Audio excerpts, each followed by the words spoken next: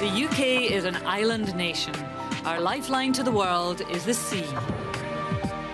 Tankers transport fuel, container ships bring us essential supplies, and cruise liners carry holidaymakers near and far. But who are the faces behind these fleets? Meet the Merchant Navy.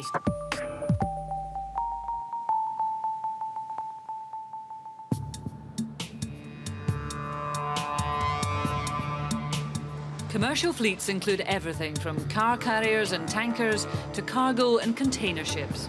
Their job? Moving around 90% of world trade by sea. 1/3 of this passes through Singapore in the Far East, a country on one of the busiest shipping routes on the planet.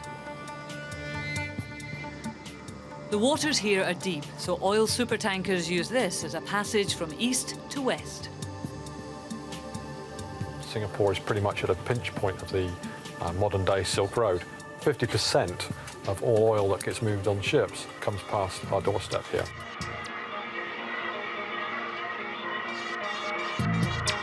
Singapore is also home to the biggest container port in the world. Every year, 20 million containers are taken by 200 shipping lines across the globe. This country is becoming a tourist and shopping mecca. It's also a hub for 26,000 international companies, including oil multinationals ExxonMobil, Shell and Chevron Texaco.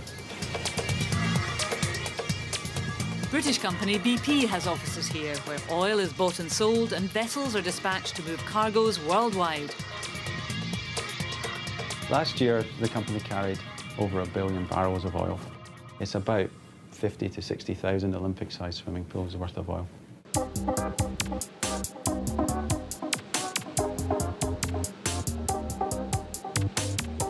With so much at stake, ships require regular MOTs on engines and hulls. These take place at Sembawang shipyard in northern Singapore.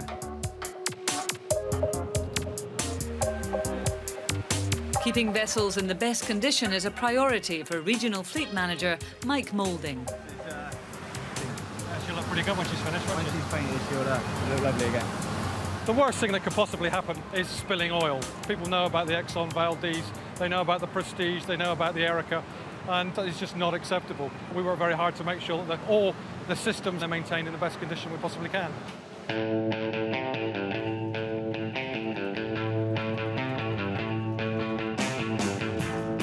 Supertanker the British Progress and her crew are heading into Sembawang for her regular MOT.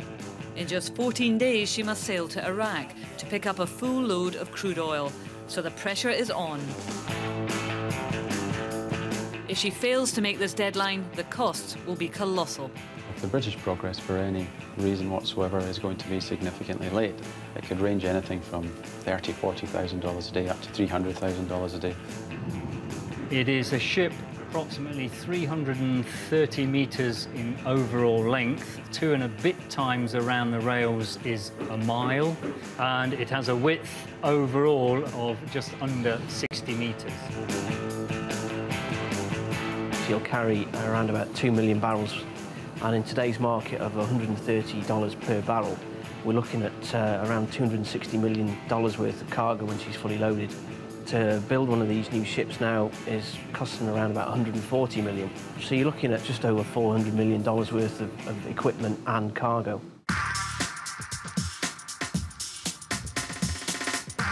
The ship is to undergo a wet dock refit, jobs that can be done while the vessel is still in the water. Engineer Superintendent Finlay McRae is the man in charge. If the ship isn't ready to leave for Iraq, it's down to him. There's really a lot to be done, so we have to be very coordinated and stay on top of it. We'll be doing full maintenance on the main engine. We'll be inspecting bearings, overhauling turbochargers, fuel pumps. We have to stick with it, otherwise we will not be able to finish. Finlay works alongside the ship's captain to make sure every job is approached with care. I am responsible for everybody on here and their safety.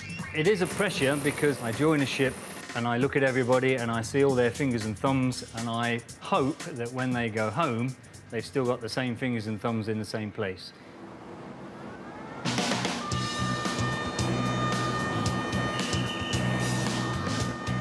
When in dock, every ship must undertake an evacuation drill in case an emergency breaks out. We have approximately between 200 and 250 people on board, including the ship's crew. So one of our main concerns is that if something goes wrong, can we be sure that we can get them all off safely and accounted for? So to do this, we hold a drill, an evacuation drill of the whole ship. So everybody has to come off and be accounted for. So we hold these drills typically on the first day that the ship is in the yard. It's a good feeling when this is done. It's a sense of relief and people can get on with their work. Back on board, the ship's officers check all problems are being addressed. Chief Engineer Kumar Palaver is inspecting the vessel's boilers, something that can't be done at sea. When you're going into the boiler drum, that is a place where you actually check for corrosion, or if something has come loose or something like that.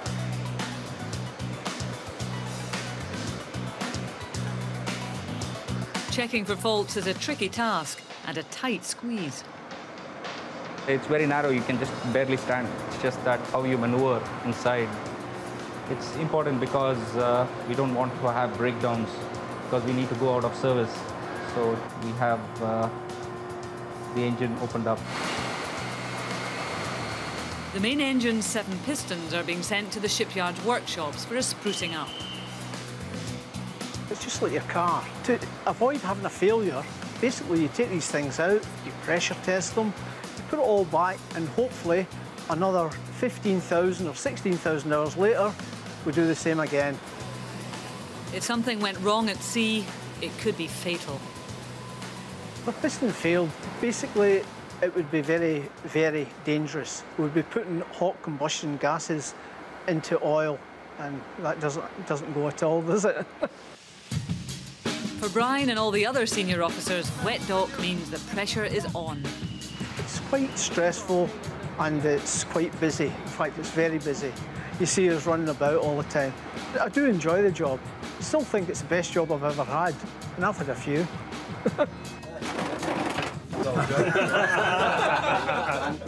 When at sea, there are 30 officers and crew on board ship.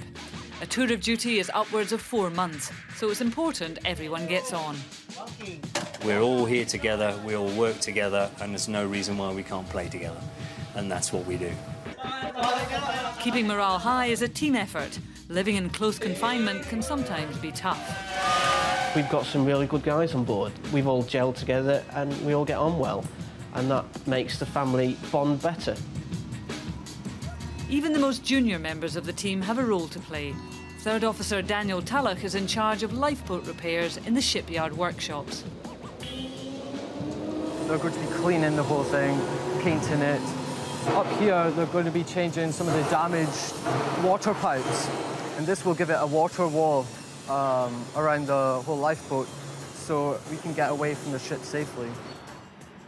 This is Daniel's first time in wet dock. The shipyard, it's quite hectic. You know, there's work going on everywhere. There's cranes, lifting stuff everywhere. You've really got to be aware of what's going on around you. The punishing deadline is also something new for engineering trainee Colin Brown and 4th engineer Alan Otter. It's a good experience to see these things, and seeing all the main engine taken to bits has been really good.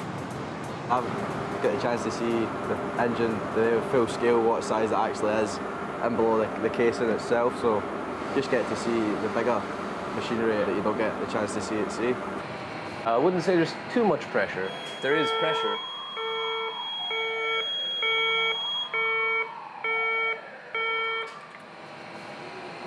I'm going to have to go and deal with that.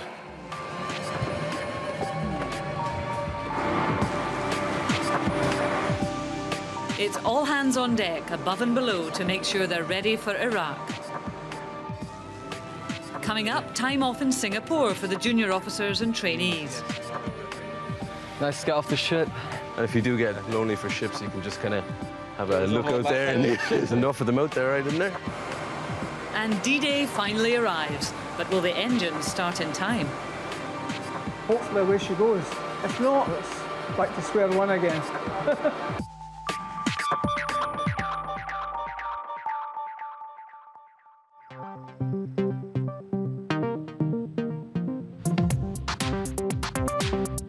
Seafarers of the Merchant Navy ensure world trade is kept on the move 24/7. Ships bring us much-needed supplies like food and fuel from near and far.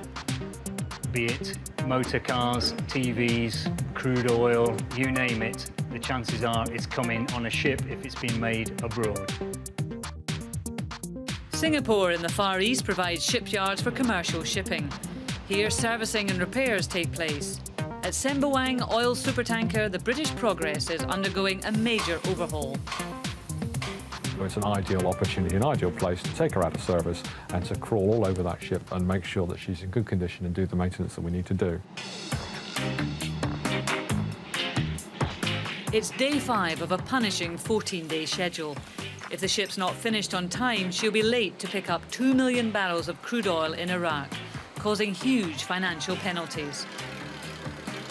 If we don't arrive at the load port, we miss the cargo altogether. We could quickly get into the millions. So it's in everybody's interest that the ship gets out on time. Engineer Superintendent Finlay McRae is monitoring 250 shipyard workers toiling flat out to complete the refit. Nobody gets hurt. That's our most important. The schedule's tight, but safety is our top priority. So why is this man up on top of this? He has no harness, nothing. We must get it done quickly but safely.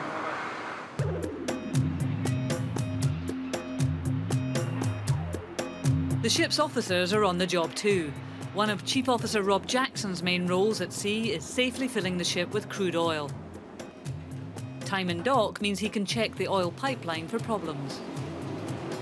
We're looking for damage and also any debris that might be left in there. I'll take the opportunity to go into the chamber, and then while I'm in there, I'll crawl up the cargo pipeline. But it's dark, quite claustrophobic, and rather smelly. What's happened is the paint has become detached, and it's started to corrode away. We'll clean it up and then recoat it. Otherwise, we'll end up with a small pinhole leak in there. And once you've got a small leak, it just ends up getting bigger and bigger and bigger. Dripping oil could help create a lethal fire hazard.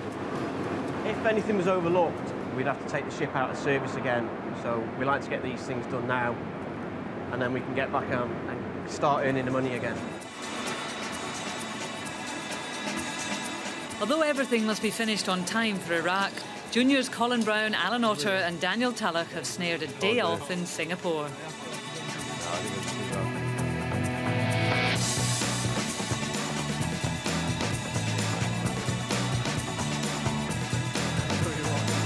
Nice to get off the ship. Yeah. Fantastic. Fantastic to get off the ship. And if you do get lonely for ships, you can just kind of have a look out there, and there's enough of them out there, right in there.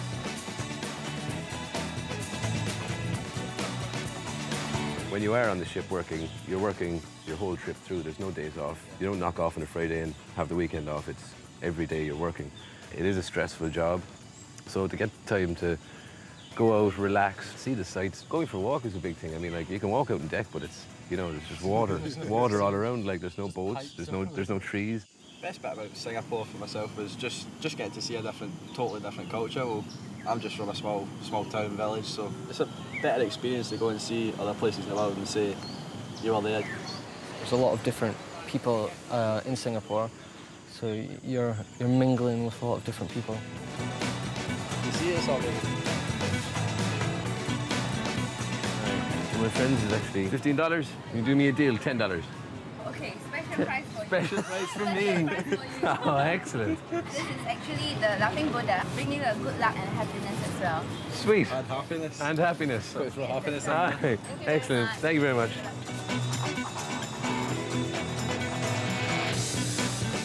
What's that for? Massage in the back of your head. Look, do you want me to do it for you? Come on, Daniel.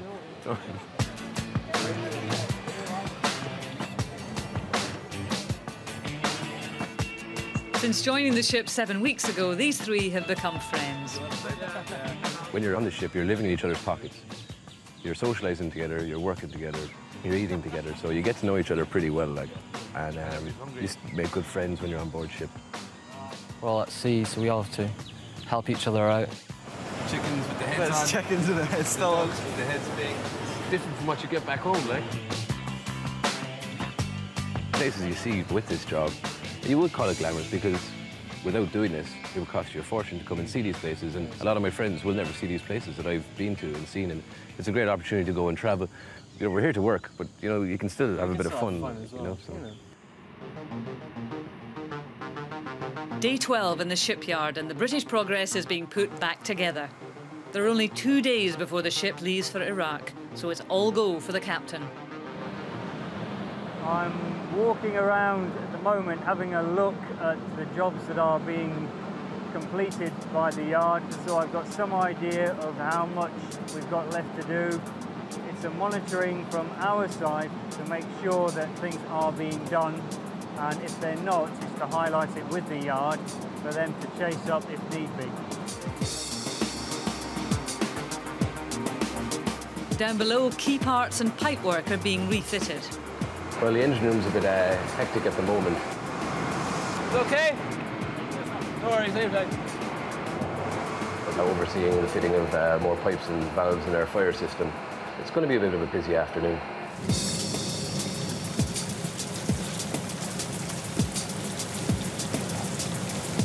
Above deck, they've hit a snag. The weather, well, they say in Singapore there's 3 kinds of weather. It's either hot, or it's raining, or it's hot and raining. So right now I think we're in the raining. The main pressure it's put us under has been painting up the accommodation block, and as soon as they're ready to start painting, it began raining. And it's rained on and off since, but my priority right now is making sure that the job stays on schedule. But it's also the most dangerous time because people get under a lot more pressure in the last couple of days. This is when accidents can happen. We're hard pushed. You try not to let the pressure get to you. Ever gets to you, then you're in the wrong job and you have to move on somewhere else. So, yeah, we just take it in our stride and get on with it as best we can.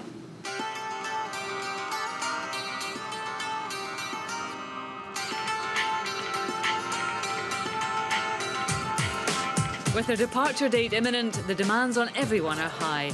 So Captain Johnson and Finlay McRae want all involved to know their work is appreciated.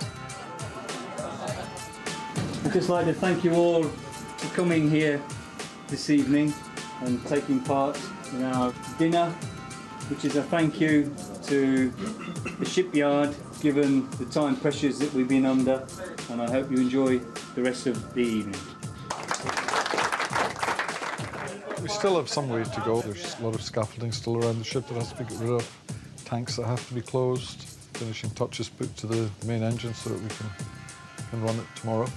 If anything, the critical period is just about to start.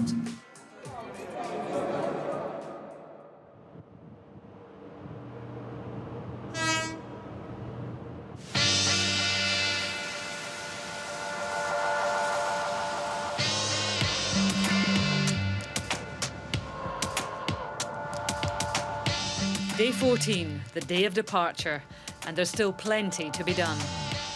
At the moment, we're taking back the lifeboats from the workshop, and they're all fixed and looking good. The British Progress needs cleared of scaffolding, tools, and any shipyard workers left on board. For the officers, there's one final critical job, checking the engines will run successfully. To get the engine started, we apply fuel. The fuel gets injected into the cylinders, and hopefully away she goes. If not, it's back to square one again. 5 minutes or so wait while we wait for the gangway to lift. The chief engineer and the captain test the engines. Between bridge and control room, they're in constant radio contact. Hello, Kumar. Yes, Tim, you're ready to go when we give the word. Yeah, I'll just give you a shout before I start, actually. Yep, okay. In the engine room, fourth engineer Alan Otter searches for problems. As the engines are running, you're walking around the engine, making sure there's no leaks, making sure that all the systems are working properly. And at the moment, we've still got some minor leaks on the fuel system in the main engine. We want to make sure that everything's running okay. So it's quite an important part of the day. Okay, Back in the control room, Kumar updates the captain. We had a small leak, so just tightening it up, and once it's ready, then we'll go for it. OK, Kumar, thanks very much. Tugboats hold the ship in position so she stays put while the propeller spins. While down below, the leak is fixed. OK, yep, we're all ready. The captain can now start the engines from the bridge. Do you want me to run it for any length of Time or a start is good enough. It's OK, we are happy here. Everything is down low.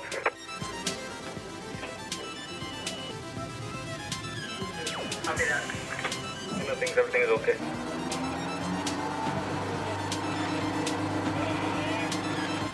Looking good. Start some downstairs, start some up here, and we'll be on our jolly way.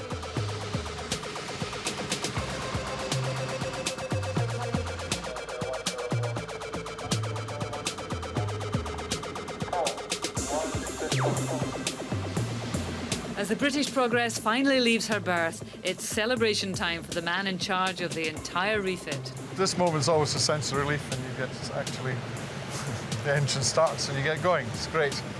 Probably see behind me the shipyard will be passing slowly past me. So it's a good feeling. That's the one I've been waiting for. Next time on the Merchant Navy, leaving the busiest port in the world for the Middle East. War zone's never been to Iraq before, something that is. I'm feeling slightly nervous. And high alert on the high seas as the crew prepares for possible pirate attacks. They're quite professional, some of these lads. Armed guys jumping on ships and waving AK-47s at ships' crews.